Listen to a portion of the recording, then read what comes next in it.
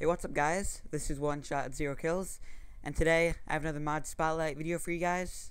But first, before we get started, I'd just like to thank everyone for showing their support, leaving comments, liking videos, the whole 9 yards. I really appreciate it.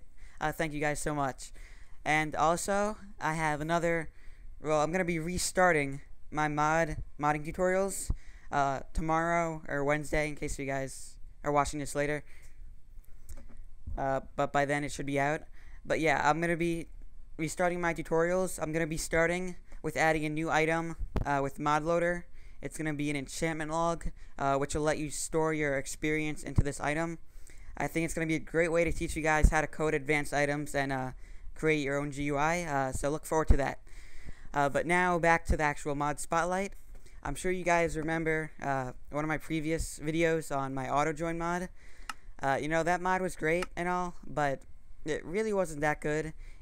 By default, it tried to join a server every 5 seconds, and that's sort of taxing on the server, and it rarely works. So now I've redone the mod, and now it's much better.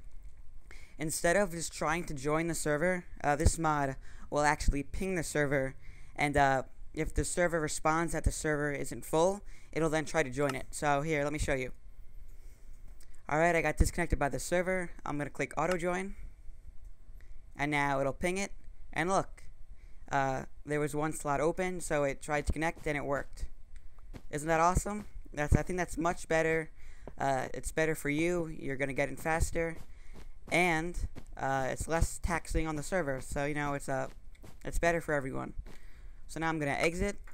I'm going to do it again so you can see what it looks like if it doesn't automatically just go in. I disconnect by the server, AutoJoin, ping number 1, you'll see that it's full, so it didn't try to connect. Ping number 2, and then it's just going to keep on going, and looks, we got in. Now if it actually tries to connect and it doesn't work for some reason, it'll tell you what happened, and then it'll go back pinging and trying to join. Now I'm sure you guys play or have heard of MineZ. It's becoming pretty popular on YouTube, and you'll see that the server, it always looks like that it has 5 slots open. So then you're going to click on it, you're going to try to join, and then it's going to say that the server is full, right? Okay, now the reason that it says that it's full is because those 5 slots are actually reserved for the admins. So what does this mean? This mod will actually try to join even though it's full. And that's terrible, right? But actually, you can fix this. In your configuration file for this mod, you're going to see something called JoinOffset. Now, what the JoinOffset is, this mod only tries to connect to the server if the current amount of players on the server is less than the maximum number of players on the server, plus this JoinOffset, right? So now, for those of you who aren't so great at math, you're saying, what does this mean? So then, if I set my JoinOffset to -5, this mod will work fine on MineZ, right? Because you need to have 144 players on the server or less to actually be able to join, and 150 minus 5 is 145. So and 144 is less than 145. So then it'll work just fine. And I'm going to show that to you just now after I go and change my JoinOffset in the configuration file. I'll be back in a sec. Alright, I'm back. I've changed my JoinOffset to -5. For those of you that didn't catch why you have to change to -5 is because there are 5 fake slots, so we have to counteract that. So instead of 5, it becomes -5, and that's it. So I'm gonna try to join, and then I was kicked because it's full. So now you're just going to want to stay at the screen for a couple of seconds because this server, they've made it so that if you try to join too quickly, it'll mess it up. So you have to actually wait a little bit.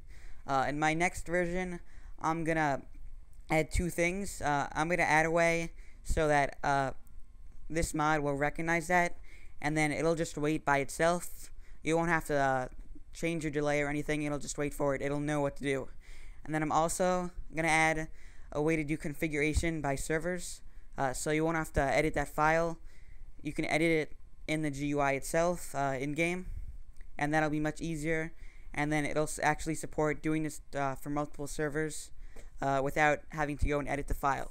So now I'm going to click AutoJoin and wait. And there you saw it, I just got in. With AutoJoin, no problem.